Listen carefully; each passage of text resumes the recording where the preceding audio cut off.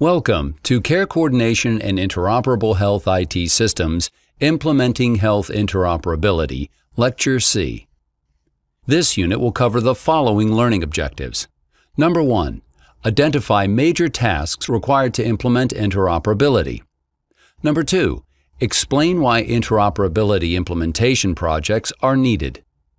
Number 3. Define and discuss each phase of the interoperability implementation lifecycle. Number 4. Describe how to apply each phase of the interoperability implementation lifecycle to simple interoperability implementation problems. And number 5.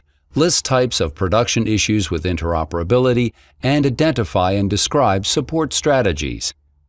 This lecture discusses the design phase. We will discuss best practices for designing interoperability solutions, and we'll look at some examples of design decisions. Once the analysis step is completed, you now have a detailed understanding of the problem, including the gaps that must be filled. In the design phase, you determine the best way to close the gaps and architect a solution.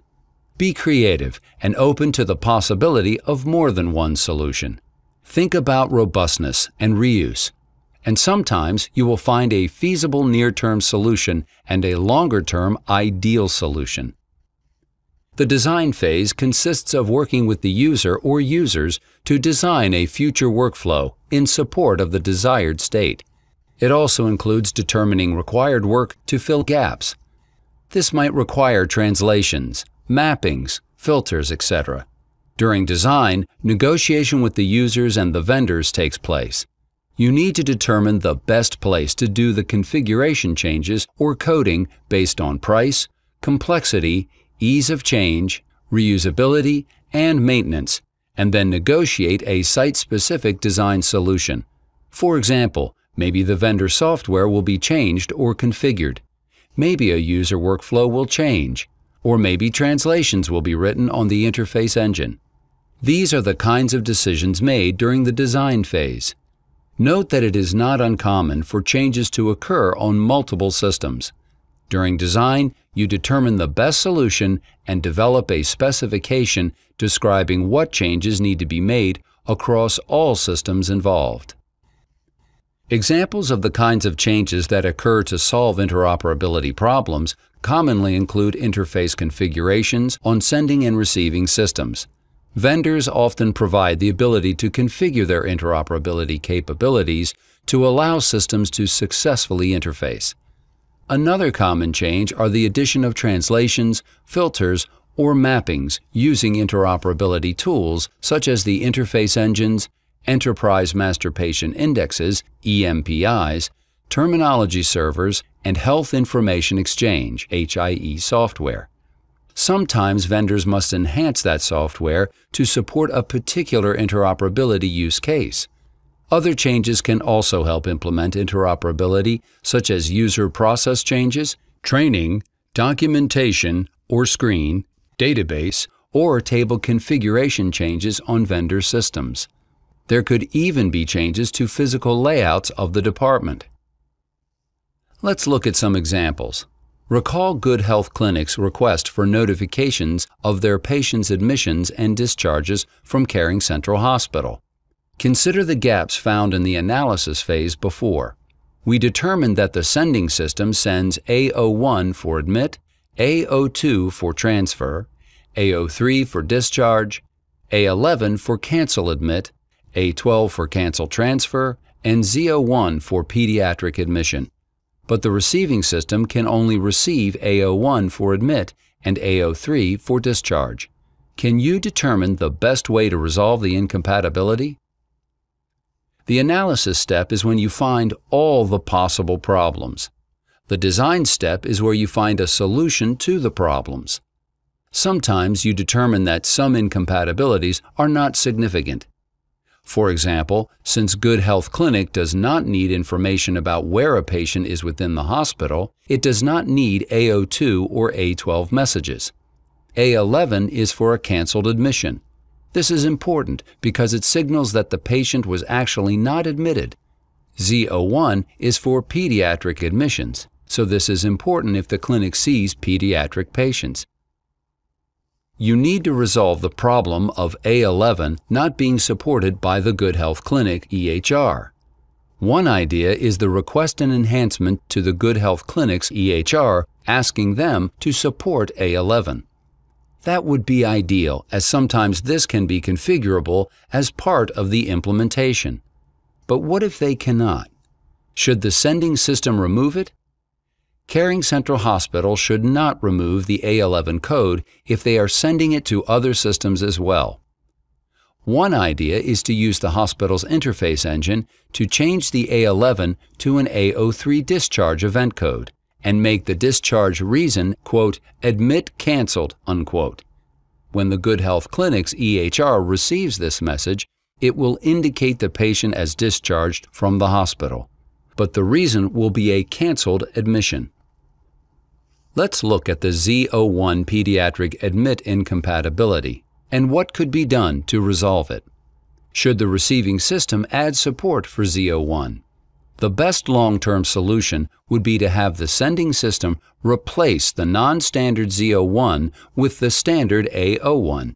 Assuming that is not possible in the time frame, one possible solution would be to use the hospital interface engine to change the Z01 to an A01 patient admit code. Then, the Good Health Clinic EHR would be able to receive and process it. There was another gap that was identified. The hospital sends messages about every patient admitted to the hospital. However, the Good Health Clinic EHR only wants information about their own patients. This is not a simple filter. Perhaps in your gap analysis, you found that the clinic's EHR had the ability to send an IHE patient cross-referencing message when it had a new patient to add the patient to an index. This might be useful to determine which patients are the clinic's patients. You find out that the hospital patient management system does not honor these requests. But what if the hospital EMPI did? All of Good Health Clinic EHR's patients and all of the hospital's patients could be added to the EMPI and cross-referenced to each other.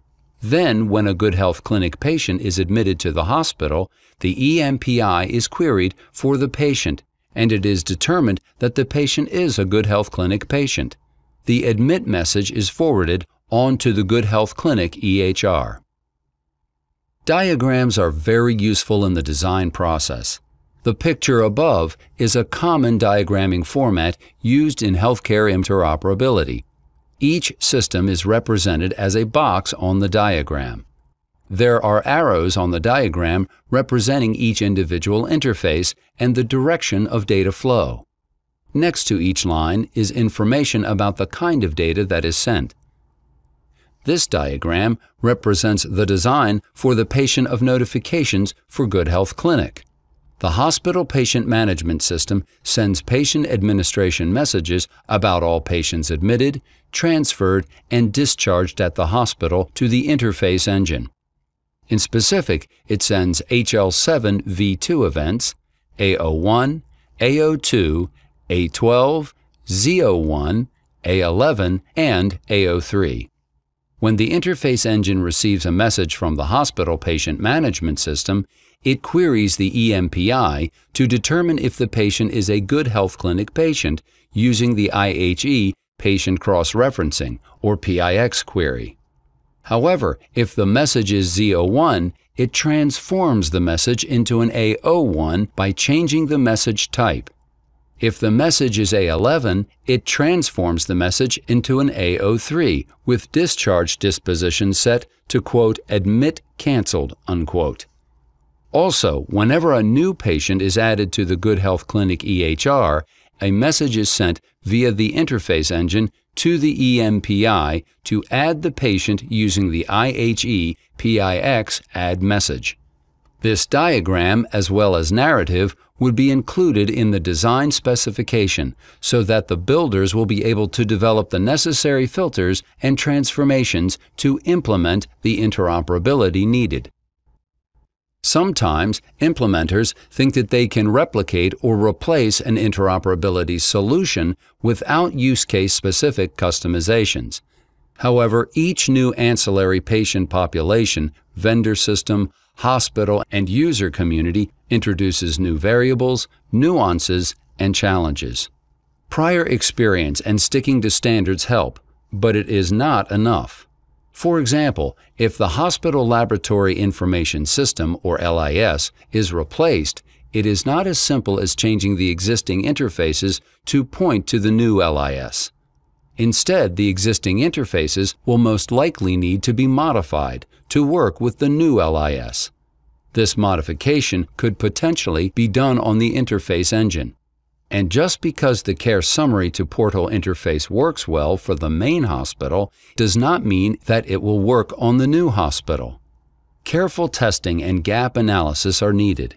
If the EHR is replaced, any patient-facing app that the doctor or hospital recommends to patients should be checked and potentially modified. These are just 3 examples, but there are many more. So make sure to make decisions based on prior research, sticking to standards, and make sure to test. Designing takes skill and strategy. Some tips on how to design robust interoperability are as follows. Number 1. Stick to standards as much as possible, so have vendors change to be more conformant. Number 2. Design for maximum reusability. That means keep the system whose interoperability capability is used the most as standard and robust as possible. For example, if the sender provides the more reusable interface, convert the receiver.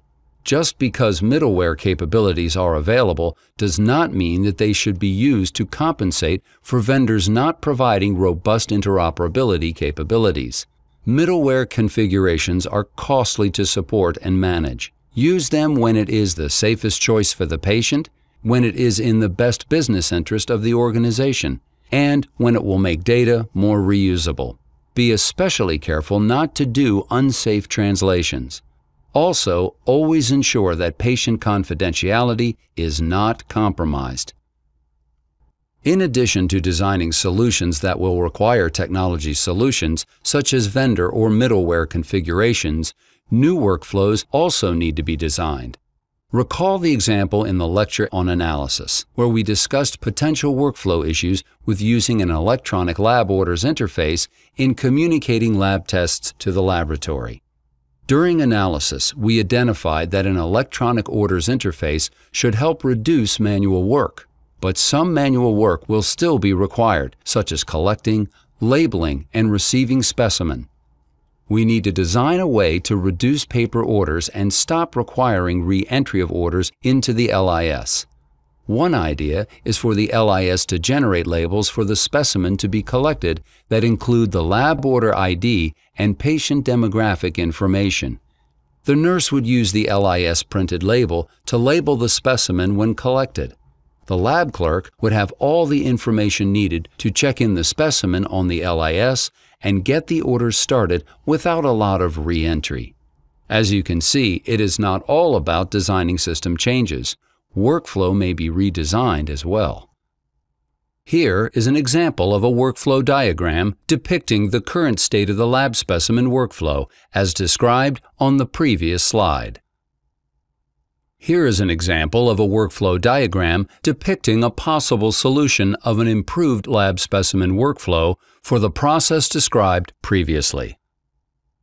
Sometimes people are tempted to skip formal design and go right into building solutions. The risk is that the solution was not carefully thought out and planned and can lead to just lengthening the build and test phases of the project. A worse outcome is implementing suboptimal solutions, since advanced planning was not done. The output of the design process includes many benefits. Stakeholders have an agreed-upon plan, blueprint for everything that needs to be built. Potential showstoppers and major issues were identified before time and effort were wasted in building a solution. The project plan can be refined both in terms of task identification and in terms of estimates, since you now have a much better idea of exactly what needs to be done. A valuable output of design is a document that describes what is being built. This document is helpful to the builders and allows the builders to be different than the designers. The design document can also be used to build both a test plan and production documentation. Note that it is common in the design process that the scope might have increased, so make sure to manage scope accordingly. This concludes Lecture C of Implementing Health Interoperability. To summarize, in the design phase, closure of gaps between the current and future states of workflow includes collaborating and negotiating with users and vendors. There could be a multitude of solutions for a problem, and one solution for one problem may not necessarily resolve a similar problem at another site. It is important to remember that design is not only applicable to systems, but also to workflows. The outcomes include a blueprint for building and documentation of the design.